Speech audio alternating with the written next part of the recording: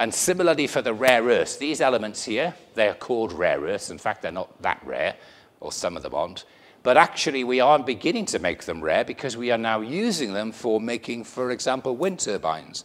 And hybrid cars consume a lot of those metals. So we have to be careful because we are now making a lot of other elements very scarce. By the way, carbon is white, you know? There is no problem with carbon in terms of availability. The issue with carbon is more complicated. The issue with carbon is to do with the way we use it, back to us again, and our ability to manage resources. There is no shortage of carbon in the world. But the problem we have is, of course, we are taking very old carbon and pumping it into the atmosphere. That's not such a good idea. But for other metals, it's a real limited problem. It's a problem about limited resource. So, you know, you can see some very familiar ones like gold and platinum and silver. And many of these metals here, like indium and gallium and germanium, these elements are essential to the electronics industry. If we no longer have these elements in 50 years, there will be no electronics industry. You know, the world will be a very different place. And some politicians are now beginning to recognize this. There's a lot of discussion in Europe, in Brussels, also in Washington. A lot of people, and in Beijing, I know, are talking about this, about what do we do? Because this is getting worse. It's not getting better, it's getting worse all the time. Because all we are doing at the moment is we are consuming more and more of those metals. And when we think about, you know, well, where do they come from? Because we can see that there's obviously still some left. So where is the residual manganese or osmium? Where is it? And the answer is it's in various places. And good news for Brazil, including Brazil. You can see, so this says uranium, tin, thallium, God, I can't read, nickel, hafnium, and aluminium. So, and in other parts, you've got copper and antimony and tin. So actually, Latin America, you've got quite a good quantity. North America, similar. Australia, whoa, amazing. So you go to Australia nowadays, and they're all rich. They're all walking, driving big cars and having a great time, you know? Australia's become a really strange place. South Africa, also enormous amounts. Different situation in South Africa, big political problems there, of course. But the reserves are fabulous. China is pretty good. Lots of antimony, indium, lead, phosphorus, silver, tin, lots of metals there. And the Chinese are very clever. They know about all this. And Chinese engineers are now working in South Africa, all over Africa, and also in Australia. Maybe also here in Brazil, I don't know. But certainly there are many, many Chinese engineers working in Africa and working in Australia. So this is the situation we face. In Europe, where I come from, not a lot. Silver, we have a lot of silver. We have some copper and not much else. Europe, which is still the biggest market in the world and the highest per capita consumption of resources, has very little resource left. So Europe is really worried. Now, the interesting question is, where does all the copper go? So, okay, carbon, we turn it into carbon dioxide, it goes into the atmosphere, then we talk about carbon cycles, and plants, of which you have so many in Brazil, so importantly, can take the CO2 back again, process it, make it available in the form of biomass, which of course I'm going to talk about very soon. But what about the metals? Where does the copper go? The copper doesn't go into the atmosphere or escape the planet. The copper stays in the terrasphere. The copper goes into a device, we use it, we throw it away. It goes from one hole in the ground to another hole in the ground. The only variable is the time difference between the two. So we're just shifting it, you know? So actually, what we've done is we've taken this very precious, limited resource and put it into a very difficult place to get it back again, which really, when you think about it, it's pretty crazy. And actually, we don't recycle very much. You know, we talk about recycling, but in reality, this is data mostly from Europe, which is where we could get data. And you can see most countries are still putting most waste into landfill sites. When you get to places like Denmark, the Netherlands, Germany, they are a little bit more interesting. Japan is very interesting. They burn a lot of their waste. Japan has a very limited amount of land, a very high population, a very strong industry, and they work with a lot of metals for electronics. So they burn their waste and they recover the metals from the ashes. So I think the Japanese are quite clever as well. But most of us are like, we just throw it away. And it goes mostly in a hole in the ground, or worse, it gets into the environment and destroys the seas, for example. What a terrible way. I mean, that really is, to me, what waste is. Waste is something that we give no value to, despite the fact it has real value. So we have to do something about this, and yet we don't. The recycling rates for metals are terrible. So this is data we were able to get for how much metals do we recycle, and you can see this is less than 1%. So lithium again, all the metals here, the rare earths, most of the electronic metals, we do not recycle at the moment. We just throw it away. Crazy. And we think, oh, I know, okay, it's all right, I'll go and find some more. I'll go and dig another hole in the ground and get some more copper, for example. Well, you could try, but when you do that, you find that actually the number of places where you can find new sources of metals is getting fewer and fewer. So this basically shows the number went up and now it's coming down. And if you go to more recent years, 2011, 2012, it carries on being very low. So we are making less discoveries about new ores. And this is the price. This was the recession, but now it's starting to climb again.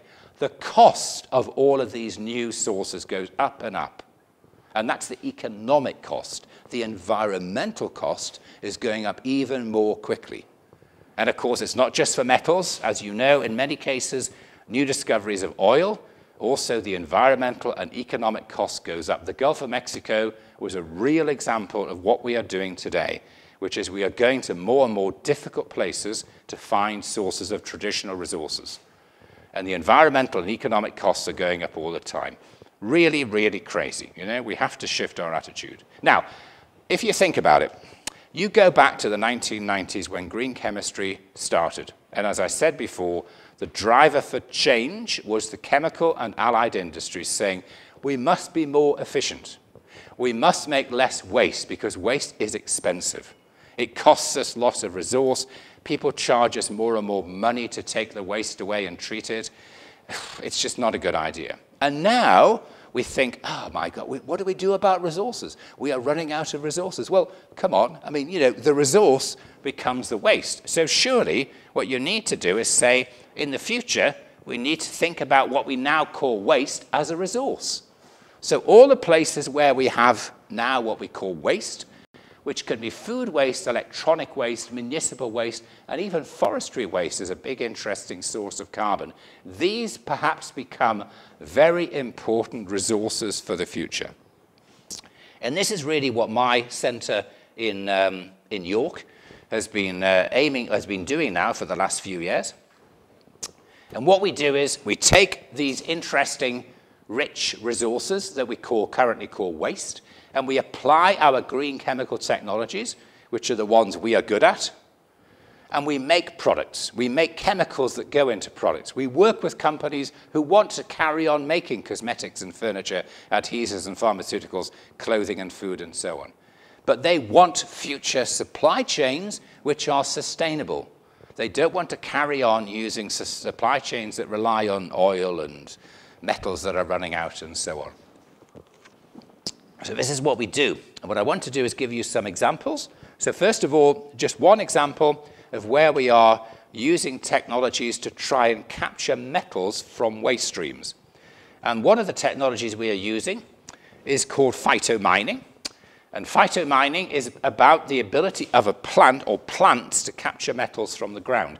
This is a project in collaboration with Yale in the United States and the University of British Columbia, where they have mining expertise. And basically, we use plant science. We work with plant scientists, and the plant scientists get the right plants to capture certain types of metals from waste streams. And what we are doing is we are processing those plants in a way that allows us to get nano forms of the metal. Some plants will capture some metals in nano forms, even sometimes with different shapes and sizes. And we are working on this now. It's very new. It's just started. We've got no published results yet. But just to give you an idea of what we are doing in that area. But most of what we do is about carbon. Most of what we do is trying to find how can we make carbon sustainable, because we are carbon-based, the environment's carbon-based. Most of the articles I showed you before are carbon-based. I mean, we don't think about computers as being carbon-based, but actually there's a lot of organic carbon in there. So just about everything we make today in society involves carbon. So we have to deal with carbon. Fundamentally, we've got to find a renewable source of carbon and to replace things like oil, petroleum. Now, this is where Brazil gets really interesting, because you walk outside and things are growing, and I mean they really grow. I love to stand and watch things in Brazil. I'm sure I can see them actually growing in front of my eyes. Like, wow, this is impressive, actually. So, you know, your wonderful country has this fantastic selection of biomass, of types of carbon. Now, if you look at those and you think about, okay, so what can we use as a source of carbon for making chemicals? Well, you know about it for making fuels. You've got a very successful bioethanol industry. That's now become the beginnings of a biochemical industry through bioethylene and biopolyethylene and biopolyethylene terephthalate. So there's some interesting developments there. And we need to be thinking about, you know, where do we get the carbon from? So you use sugarcane. You're very lucky. You can grow it in a very efficient way. But I'm looking across the world and I'm thinking, what do we have in the world, everywhere in the world, which is a low-cost, readily available source of carbon?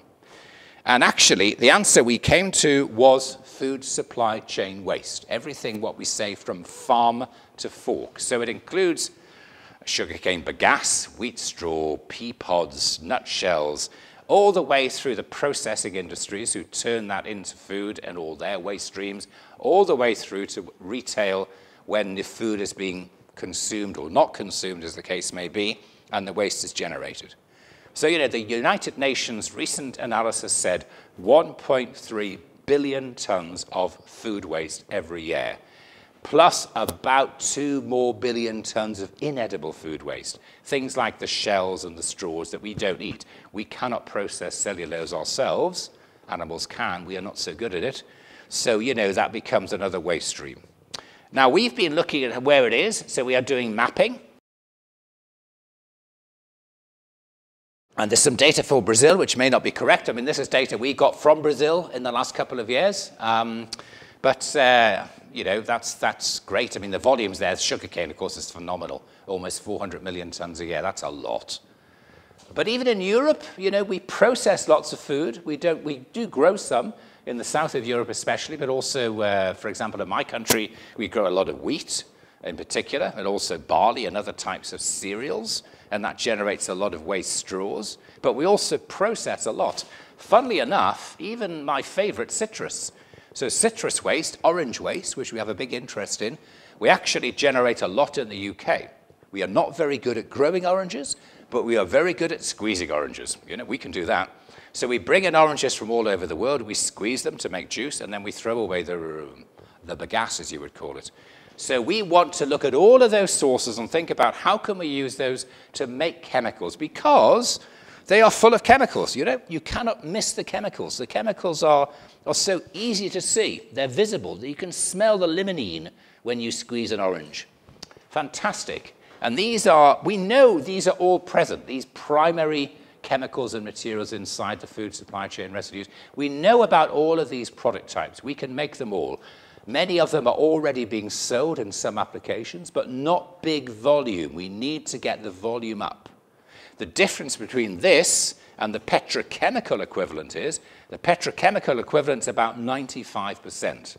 This is only 5% or less. Some areas, it's a little bit higher, like biosurfactants. Probably about 20% of all the surfactants on the market in the world today are bio-based. That's been growing quite well for the last few years. But most other areas, the volume is very small. But they're all growing. The challenge is to make them grow quicker, because the demand is there. We know. We see this data. This is from so-called Pike Research, which is one of the big management consultancy firms in the world. And this is like a lot of other data we can see. They all predict the same thing. They all say you're going to see an exponential growth in the bio-based economy, products made from biomass, all the different types of biomass I talked about. This is real, and there are fantastic drivers for change.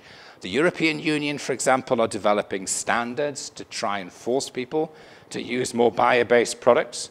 Many user companies are saying to their suppliers, we want bio-based products in our supply chains. Customers are saying, we like bio-based, you know? So all sorts of ways, and the price is going down as the volumes go up, as we get more efficient. Fantastic opportunity.